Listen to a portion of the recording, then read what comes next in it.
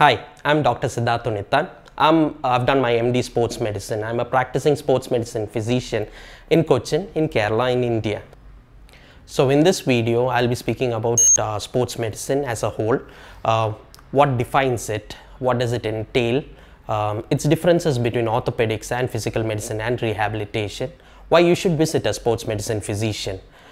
So coming into sports medicine, if you define it, first thing is what we are going to do is we are going to search in Google, and our best resource is always Wikipedia. So in Wikipedia, sports medicine is defined as a branch of medicine that deals with physical fitness and treatment and prevention of injuries related to sports and exercise is what sports medicine. So as you see in the definition of Wikipedia, given in Wikipedia, it is not encompassing the whole sports medicine as a whole. It just gives a part of sports medicine as a subject. There are other definitions out there which states what sports medicine is. Definitions given by FIMS, Royal College of Physicians UK, Australasian College of Sports Physicians, UK Intercollegiate Board of Sports and Exercise Medicine. So as you can see that there are a lot of definitions for sports medicine, and sports medicine is an evolving subject, and that's why you see numerous definitions out there. What I can say about sports medicine for a definition is that it's a broad discipline. It consists of 4 parts basically, according to me. The first part is that it is basically the management of medical problems of all exercising individuals at all age levels and at all levels of participation. So over here, we are talking about all medical problems as well as injuries which can occur due to any form of exercise or due to any medical problems which occurs due to exercises. 2 is pathophysiology, biomechanics and optimization of human performance. Use of exercise as a therapeutic modality in treatment and prevention of disease. That is the 3rd definition. And the last definition is promotion of health and prevention of disease or injury at a population level.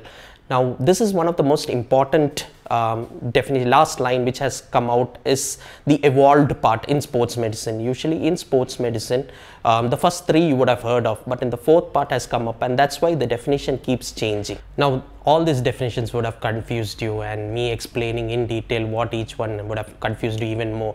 So I'll keep it very simple.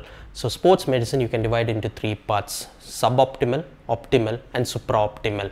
So in which suboptimal is basically where due to exercise you get an injury, or exercise is used as a part of the disease, as treatment part of the disease. Optimal is where we maximize your wellness. So you are perfectly fine over here and you want to get better. So that is where is optimal come. While supraoptimal is basically you enhance performance, and this is where, if say for example you're planning to run a marathon, or for an athlete he wants to enhance himself, so that's what is supraoptimal. So it's quite simple. So suboptimal, optimal and supraoptimal. So what does sports medicine entail? Sports medicine consists of orthopedics, medicine, cardiology, pediatrics, gynecology. Now you must be wondering why gynecology, women's health. You're a sexist if you think otherwise. Endocrinology, neurology, exercise physiology, nutrition, sports psychology, and etc. and etc. You get the gist of it. So it basically contains a lot of subjects, and that's why we say that sports medicine is a broad discipline. So what is the difference between sports medicine and orthopedics? Orthopedics is basically surgical, while sports medicine is conservative. Orthopedicians, they study orthopedics as a subject, while sports medicine study a portion of orthopedics. They study physiotherapy, they study medicine. As I told earlier, what and all subjects they study. It's basically a jack of all trades. But what we do is we specialize in sports and exercise. Orthopedicians do deal with sports injuries. They treat it both conservatively as well as surgically, but what we do is that we enhance return to play and enhance performance. What is the difference between sports medicine and PMR? So PMR is basically physical medicine and rehabilitation. It's a separate course. So sports medicine is basically conservative. We treat patients conservatively, while physical medicine also treat conservatively, but they do certain surgical procedures. So you can call them a mixed bag out there. Sports medicine, to keep it simple, what is PMR? They basically are suboptimal and optimal, which I explained earlier. So they deal with all forms of injuries, exercises as a therapeutic model, as well as for general enhanced wellness. So they deal with suboptimal, optimal, while sports medicine deals with both suboptimal, optimal and supraoptimal. That is, we also deal with enhancement of performance, we deal with athletes. So this is one of the most simplest way to separate both sports medicine and PMR.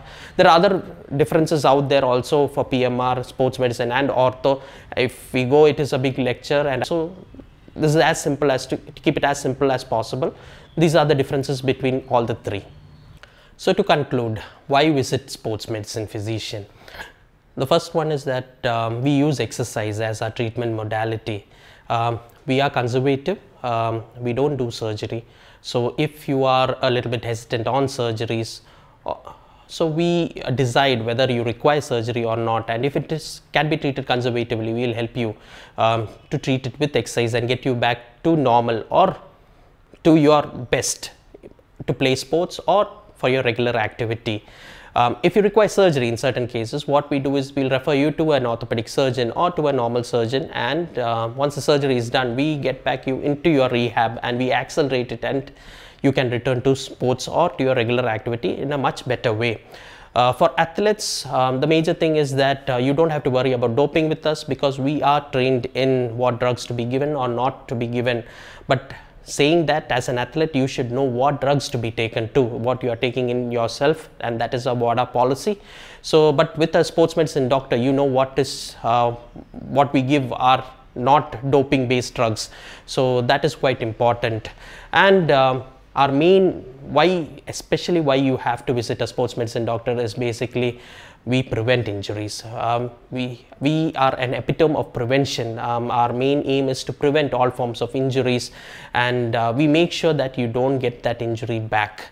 So this is to summarize the whole video as to why what is sports medicine and why you need to visit a sports medicine. There are many things which I might have missed out, and which you think is part of sports medicine. If you have got other comments, please do comment below. That would help other people who are watching this video to know that there are other things of sports medicine. I've tried to make it as short as possible.